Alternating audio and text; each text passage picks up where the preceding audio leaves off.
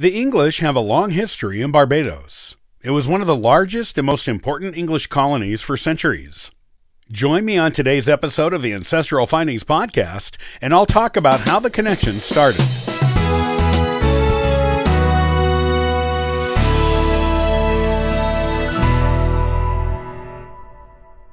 Barbados is a Caribbean island that is part of the British colonial network.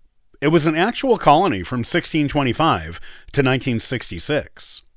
It is now a self-governing constitutional monarchy with Queen Elizabeth II as the titular head of state. It has a long history with humans, going possibly back as far as 3,000 years ago, with definite evidence of human habitation existing back to around 1,500 years ago. The original settlers of the island came from the South American continent and seem to have come in three groups. The first group were known as the Saladoid Barrancoid, which were followed about 1,200 years ago by the Arawaks, and finally the Caribs, who came about 600 years ago. The Caribs were the most politically organized among these groups, and they eventually became the rulers of the island until the Europeans discovered it. The first Europeans to discover the island were the Portuguese, who landed on it in the early 1500s. The island gained notice by Spain soon after, and was used by Spain as a raiding ground for slaves that they used to do work for them back on the European continent. In fact, the Spanish took so many of the native Amerindians from the Barbados that a Spanish writer claimed in 1541 that the island was uninhabited. Those who lived on the island, who weren't brought to Spain as slaves, moved to other nearby islands in the Caribbean that were more easily defended. The first English ship to make landfall in Barbados was on May 14, 1625. Because England was the first European nation to make a permanent settlement there, unlike the Portuguese and Spanish who merely visited and raided the island, the English were able to make a proprietary claim to it, which they did that year. It was not England's first settlement in the Americas, as permanent settlements had been established at Jamestown in 1607. Bermuda in 1609, and Plymouth in 1620. Though it was not the first settlement, it quickly became the third largest English colony in the Americas. Also, Barbados was originally owned by a single person, Sir William Corton, a merchant from London. It was he who made a claim to the island and acquired the title to it from the Crown. Therefore, the first colonists to live on Barbados were actually Corton's tenants, and a large portion of the profits of their labor there were given to him and his company. William Corton maintained ownership of the island until 1639, when his title was transferred to James Hay, the first Earl of Carlisle. James Carlisle chose Henry Hawley as governor of the island, a move made to appease the residents there who might otherwise have opposed his ownership of the island, as it was widely believed among English settlers on Barbados that Carlisle stole the title from Corton. Between 1640 and 1660, Barbados attracted more than two-thirds of the number of people from England who emigrated to the Americas. There were around 44,000 settlers living there in 1650. This was compared to 12,000 settlers living in Virginia and 23,000 living in New England that same year. The vast majority of English settlers who came to Barbados during this time period were indentured servants who exchanged 5 years of labor for their ship's transport fees.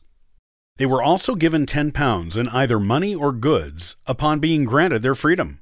Before the mid-1630s, they also received a few acres of land when they were freed. But with so many people coming to the island, there was no more free land to grant after this period in Barbados history. When the English Civil War was going on, rebels and criminals were transported to Barbados by the civilian Puritan government in charge of England at that time. When the monarchy was restored, a large number of these rebels were granted land on the North American continent as compensation for their exile to the island. Life on Barbados was hard at this time in history. Parish records from the mid-1600s on Barbados show 4 times as many deaths as marriages on the island. Residents were continually being replaced by new arrivals. The main product on Barbados was initially tobacco.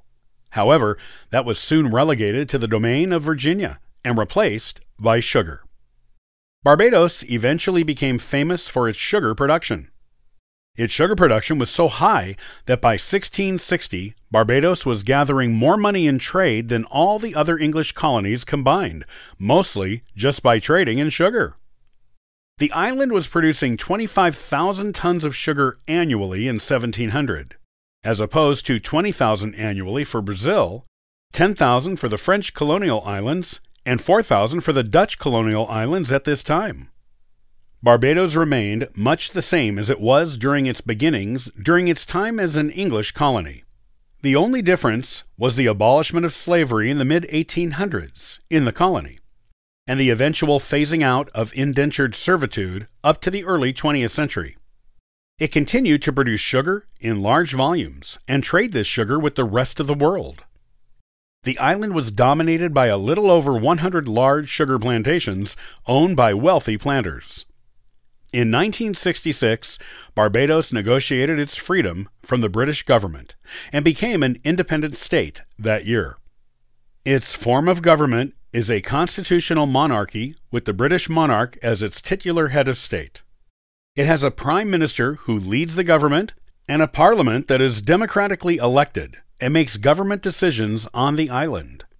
It also maintains its historical connection to England by being a member of the Commonwealth of Nations. It also developed international connections and status through membership in the United Nations and the Organization of American States. Barbados has a long history as an English colony, as long as, or longer than any other. It still maintains close ties to England today, though it is now an independent nation. It has a rich and varied history going back thousands of years. However, its English associations all began in 1625 and are an important part of the island's culture to this day.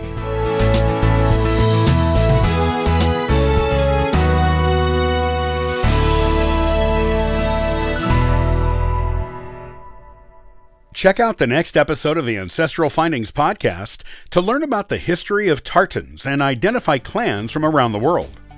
The tartans are unique to their clans and organizations. To learn more about genealogy and sign up for our weekly giveaway, visit ancestralfindings.com. Copyright by Ancestral Findings, all rights reserved.